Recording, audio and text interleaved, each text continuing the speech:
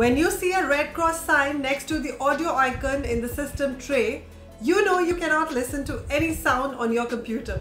And if the error of no audio output device is installed, this means you need a quick fix to all of it. Well, understand that this error could show up due to corrupt Windows update, missing, outdated or corrupt audio drivers, disabled playback device or an unpaired wireless device with a PC. But let me tell you how to fix it here. Number 1, restart the system. Many times when you change hardware configurations, the audio device might stop working. To avoid this, never attach any device while the PC is booting up.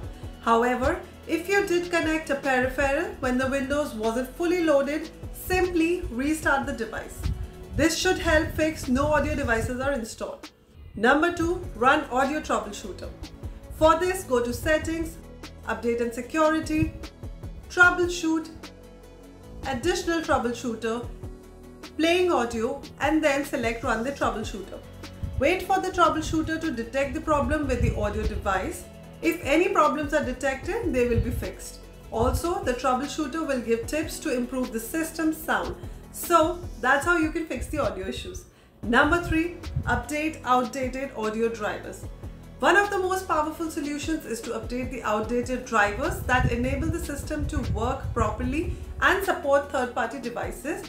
You will need to visit the manufacturer's website and download the correct driver compatible with your operating system for manual update. But we recommend you to download Advanced Driver Updater for automatic updates. All you have to do is download it and install it and click Start Scan Now to scan the system for outdated drivers. As the scan completes, click Update Driver next to Audio Driver and update it, and you're done. Next is to update the Windows. For this, press Windows plus I to open Settings, click Update and Security, Windows Update, check for updates, let Windows look for available updates. If available, you will get Download and Install option. Click on it to update Windows. So that's it guys, that's how you can resolve the issue. And for more such videos, don't forget to subscribe to us.